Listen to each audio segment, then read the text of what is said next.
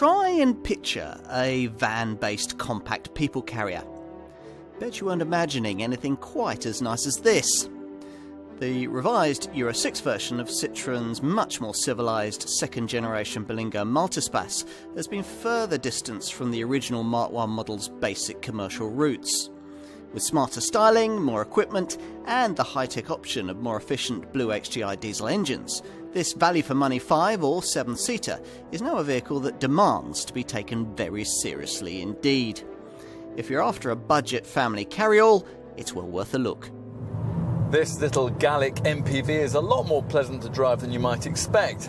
You're not encouraged to throw the thing about, the steering's too vague for that, but other more important attributes have been prioritised. For a start, the ride is excellent, soaking up the bumps without creating too much body roll through the bends. And refinement's not bad either, despite the vast interior space.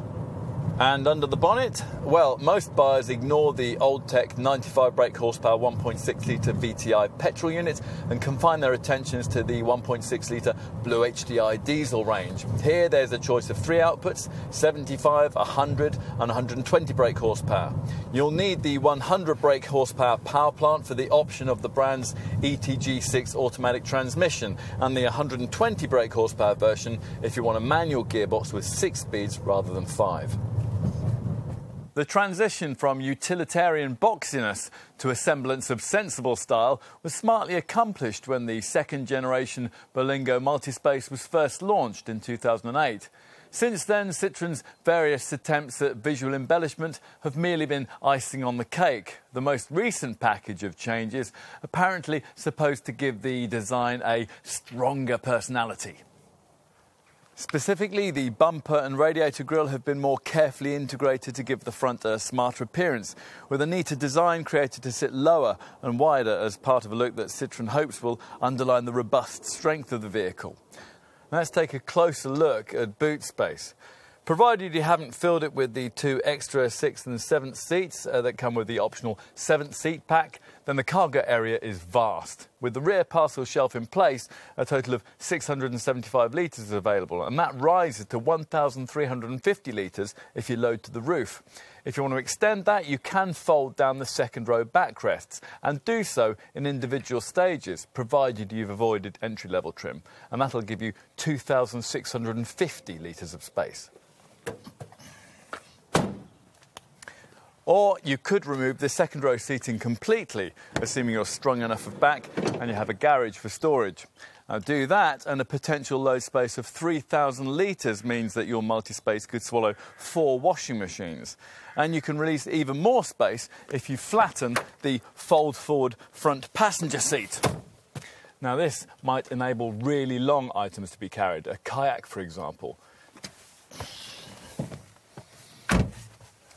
Time to take a seat at the wheel, which is where the contrast between this modern multispace and the utilitarian original is probably most marked. The early version's Spartan wipe-clean black plastic is today replaced in top second-generation variants like this one by softer-touch surfaces that combine with the smarter seat material and dashboard trim of this revised model. There's also now the potential for most of the kind of high-tech features that a more demanding modern family might now want. The top versions of this model are fitted with a 7-inch touchscreen and DAB audio system, which comes with the option of Citroen's eMyWay satellite navigation system.